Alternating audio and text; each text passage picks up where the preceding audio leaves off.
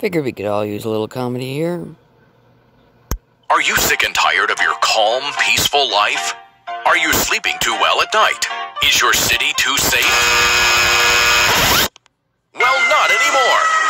Introducing Democrats. Politicians so incompetent they'll fill your neighborhood with riots, looting, rampant violence, and even homelessness. The secret is a special blend of corruption and good old-fashioned stupidity. No more pesky law and order. When Democrats are in charge, nobody's safe. Simply vote for Democrats, sit back, and watch your neighborhood burn to the ground. But wait, vote for Democrats now, and they'll include rolling blackouts, election fraud, cancel culture, taxes, and more taxes. Democrats, bring chaos right to your front door.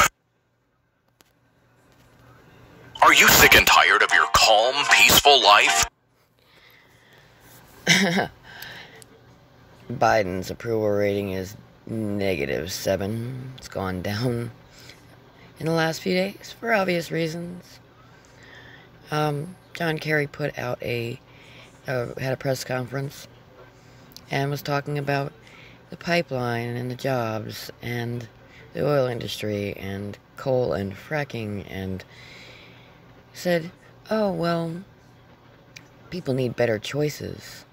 They can all go work in the solar panel industry. Look, I've known some pipe fitters in my life. I worked at a shipyard in my early 20s. I don't know a single pipe fitter who would want to sit in a factory and do tedious solar panel work. These are rough, tough, outdoor guys. They're not gonna want to do that job. Beside the fact, it pays like half the amount of money that they make. These people are insane. They have lost their mind. Why not instead invest in Elon Musk and his new program to find somebody who can remove carbon from fossil fuel burning? That would be something. Keep the oil independence so we don't wind up having to start new wars in the Middle East, because that's what it's all about. That's why we have wars in the Middle East. And remain oil independent. And then I hear today Biden has written a EO, one of his over 30 EOs that he's written in a few days, that he said, oh, well, executive orders are being a dictator. Yeah, exactly. You're dictating to us what you think we should have, none of us want. But he put one in today, or a couple days ago, that said, you can't use the words China virus.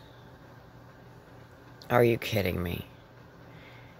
You can't infringe on our rights to speak.